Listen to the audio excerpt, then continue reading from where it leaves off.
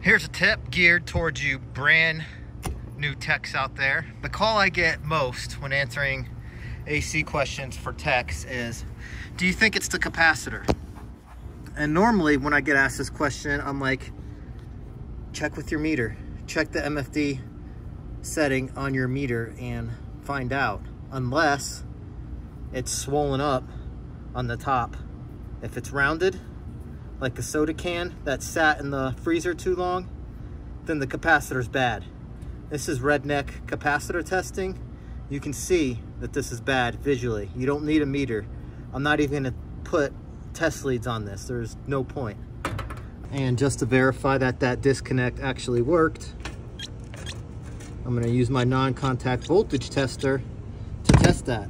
Now I wanna show you what this looks like compared to a good capacitor.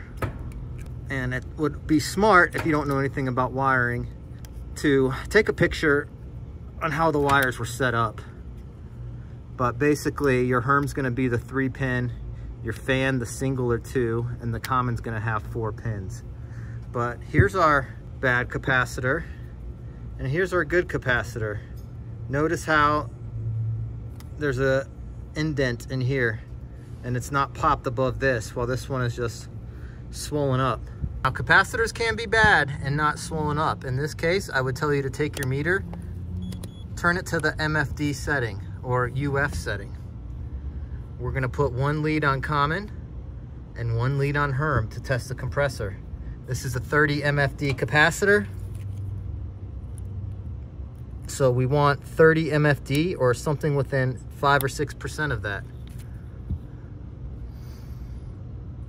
And we can see that we have 31. And if we test the fan to common, we should have 5 MFD because this is a dual run capacitor. And we're in spec, so this is a good capacitor. Herm, which means compressor. Common, which is L2 of the contactor on this particular carrier model. This spade is actually a little loose.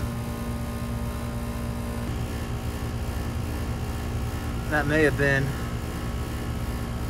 why the old capacitor failed. So we are going to replace this wire. This is 14 gauge wire. It's very important to know the size of your wire because the spade is going to have to match. Now I'm going to strip with the 14 gauge meter or ruler on my wire cutters.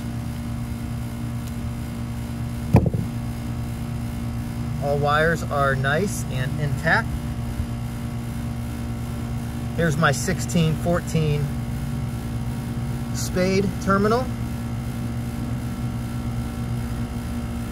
Twist that in there.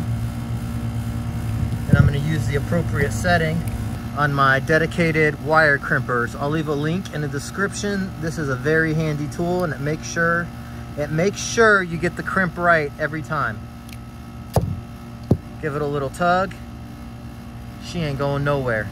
Looks like it came straight from the factory. Now we can hook up our common to the capacitor and our fan.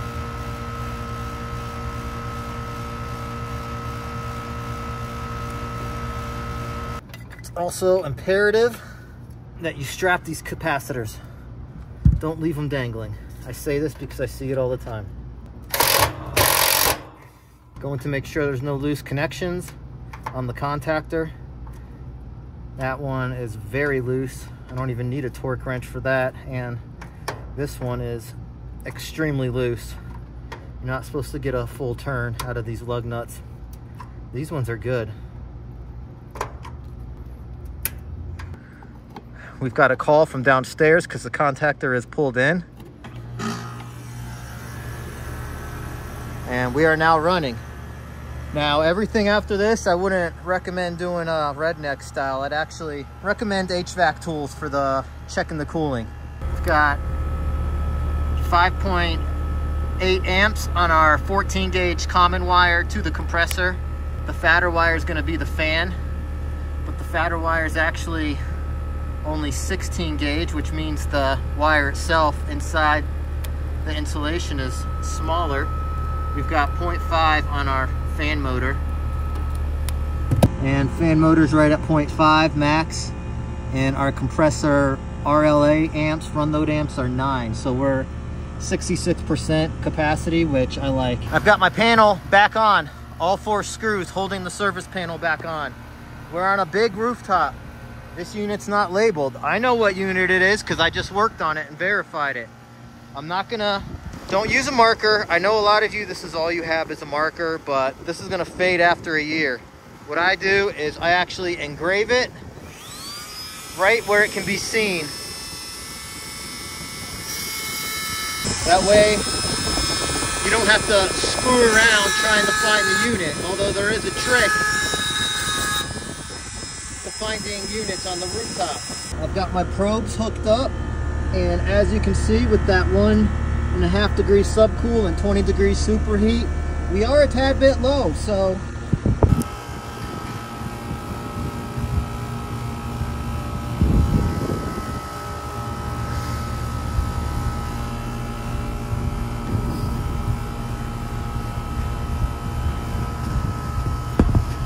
always charge blend refrigerants upside down, liquid form, bleed out the air from the line.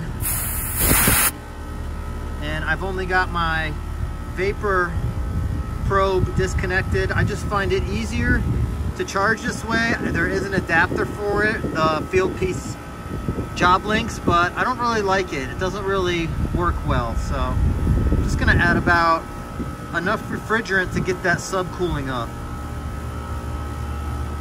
There's my final readings. I like that charge and I like it a lot.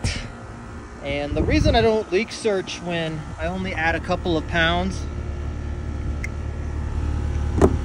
or just 1 pound is I'm pretty sure this is just never charged right to begin with. That's what I'm finding on a lot of these units that are just a tad bit undercharged to where they're still gonna cool, but just not cool like they're supposed to. And that can cause premature equipment failure. Putting our caps back on, as always. Make sure those O-rings are in there. This unit's cooling, this fix is done. Now I'm off to the next one. Hope to see you there.